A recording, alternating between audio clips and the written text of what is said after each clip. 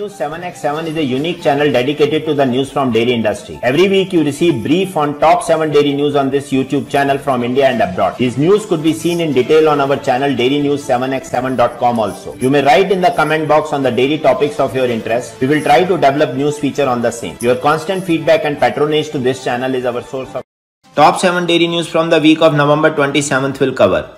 Milk production estimated at 230.58 million tons in FY23. Natural livestock farming to reduce antibiotic use in dairy sector. Dairy farmers pour milk at Indapur on Pune-Solapur highway. A farmer's fate, living in hope or perishing in despair. Katraj Dairy slashes milk prices by rupees 2 per litre for consumers. Researchers look to transform manure into protein and plans to present meat as sustainable nutrition at COP28 revealed. Here comes the news of the week. Union Minister Shri Rupala informed that the total milk production in the country is estimated at 230.58 million tons during 22-23, registered a growth of 22.81% over the past 5 years, which was 187.75 million tons in 2018-19. Further, the production has increased by 3.83% during 22-23 over the estimates of 21-22. In past, the annual growth rates were 6.47% in 2018-19, 5.69% in 19-20, 5.81% in 2021 and 5.77% in 21-22. Minister stated that the highest milk producing state during 22-23 was Uttar Pradesh with a share of 15.72% of total milk production, followed by Rajasthan at 14.44%, Madhya Pradesh 8.73%, Gujarat 7.49% and Andhra Pradesh 6.7%. In terms of annual growth rate, the highest AGR recorded by Karnataka 8.76%, followed by West Bengal 8.65% and Uttar Pradesh 6.99% over the previous year. In the worldwide quest for dairy modernization, the focus on crossbreeding and productivity increase of dairy cattle has, besides enhanced milk production, also resulted in high use of agrochemicals. The use of antibiotics for common cattle diseases such as udder infection and diarrhea is widespread. This contributes to the global threat of antimicrobial resistance AMR. Since 2014, farmers, livestock scientists and veterinarians from Ethiopia, Uganda, India and the Netherlands have joined forces under the umbrella of the Natural Livestock Farming Foundation NLF. NLF improves cattle health on basis of the NLF 5-layered approach comprising appropriate management of animals, farms and soils, strategic use of local breed, strategic crossbreeding, ethno-veterinary practices, EVP, use of herbs and natural products, food quality improvement and control, and better farm income through cost reduction and direct marketing.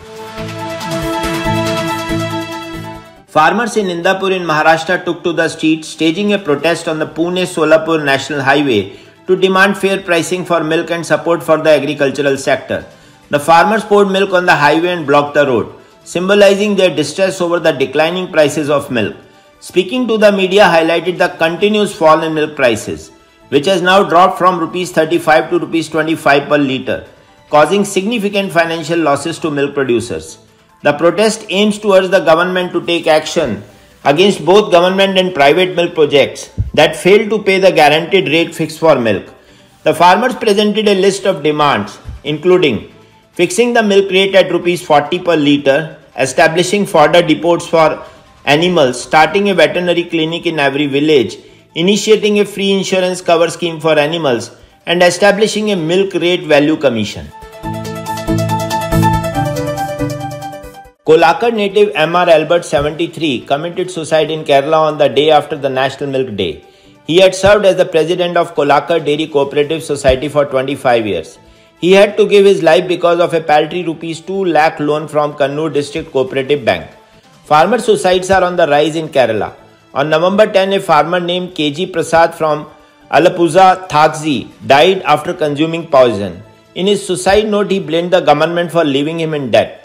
A few days after Prasad's suicide, Thomas Elias Joy, a dairy farmer in Wayanad, found hanging from a tree. His relatives said that he had accumulated a debt of over Rs 10 lakh.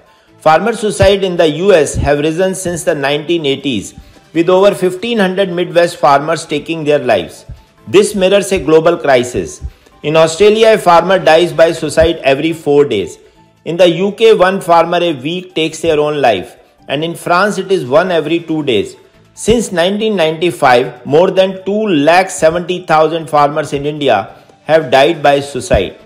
Poverty does not shame the people who are affected by it. Poverty shames society.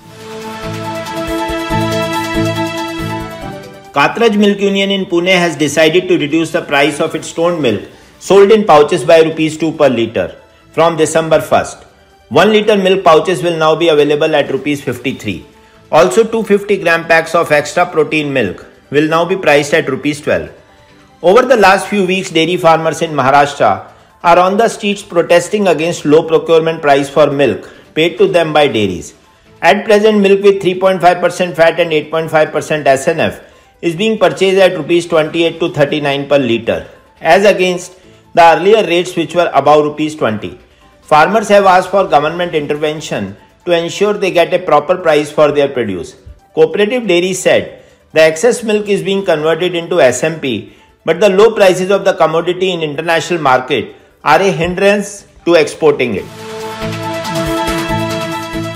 Can you turn manure into a cow, chicken or fish? Texas A&M Agri-Life research scientists are looking to do just that in a roundabout circular economy kind of way. A 3-year $618,000 grant from the US Department of Agriculture, National Institute for Food and Agriculture is funding a study by scientists in the Texas A&M College to explore dairy manure cleanup via black soldier flies. The team would then examine the flies' value as a potential ingredient in livestock, poultry and aquaculture field. The project will concentrate on both environmental health and economic benefits of converting dairy waste into protein that could be used for feed. Early data indicate probiotics could be used to accelerate the digestive process in fed animals, increase conversion of waste to insect biomass, decrease greenhouse gases and noxious odors, and reduce concerns about pathogens that might be present in the manure. Big meat companies and lobby groups are planning a large presence at the COP28 climate conference, equipped with a communication plan to get a pro-meat message heard by policymakers throughout the summit. The documents, which were produced by the industry-funded Global Meat Alliance GMA, emphasize the industry's desire to promote our scientific evidence at the summit. Earlier this year, backlash from several countries with interest in meat led to the watering down of the Intergovernmental Panel on Climate Change recommendation on diets. Australia and the US are the second and third largest beef exporter globally and after Brazil, and their governments have a strong economic interest in supporting the growth of these industries as well as close political ties with them. A study this year found that in the EU, meat and dairy farmers receive 1,200 times more public funding than new alternative protein sources, while in the US they received 800 times more support. Thanks for watching Dairy News 7x7 channel with news update from last 7 days. To continue receiving update from this channel, I, Kuldeep Sharma, request you to subscribe this channel and share and like the video, and also don't forget to press the bell icon. Thank you.